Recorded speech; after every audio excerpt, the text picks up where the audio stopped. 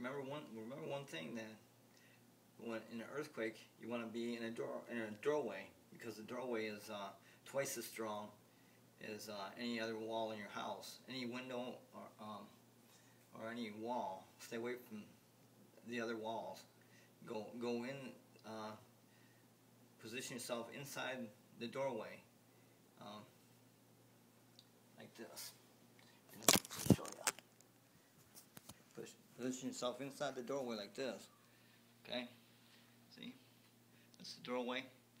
Position yourself inside the doorway, because you got a double 2x4 here, you got a double 2x4 here, a double 2x4 here. Okay, because doorways are built stronger because they're a wider opening. So in all houses, the doorway, all houses, homes, or any building, the doorway will always be the strongest, because it's going across more than 16 inches on center. So anything more than 16 inches on center is code, is city code to double up on the 2x4s or the whatever size the building is made out of, because it can be made out of 2x6s and even 2x8s, because the reason you want it wider is so you can put more insulation in there so they save heat. But most standard houses are 2x4s. So what you do is you get inside that doorway because it's twice as strong. It's twice as strong anywhere else in your house. That's why you get inside the doorway. And if you don't think that's going to work, you think the building's going to collapse, get outside and say at least the distance of the height of the building, because the height of the building is what you got to worry about.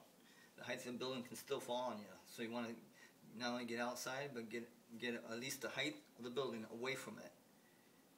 Because remember 911, when all those those fire department people and the police department people, all them people died in that accident of 911, because they were right at the base of the building, and that was like, hundreds of feet high.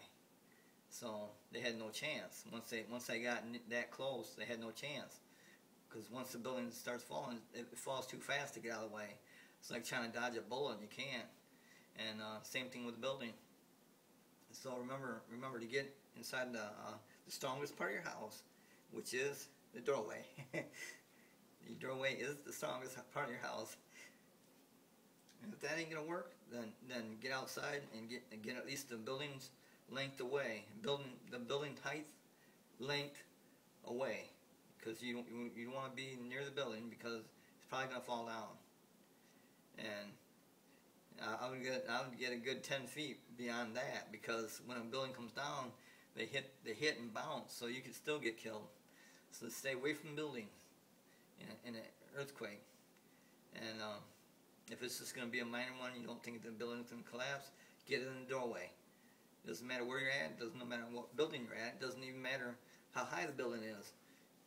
If there's a doorway, get in it, because that's the strongest part of that structure.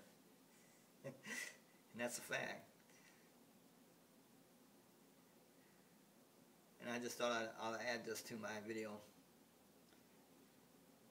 And thanks a lot. I hope you keep watching my videos, and hope you stay safe.